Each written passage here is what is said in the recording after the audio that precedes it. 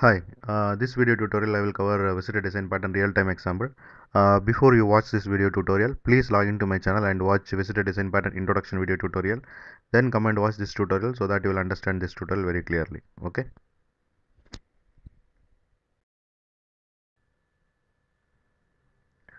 So here you can see the school, right? So in that school there are a lot of kids are studying. So one day school management decides all the kids health checkup should be done. Then what school management will do is school management will approach the doctor. The doctor should be a child specialist.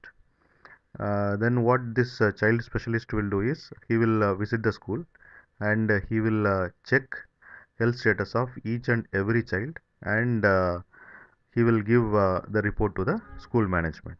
Okay, so here the doctor is nothing but a visitor, and object structure is kids, collection of kids. Okay, and each kid is visitable or element object.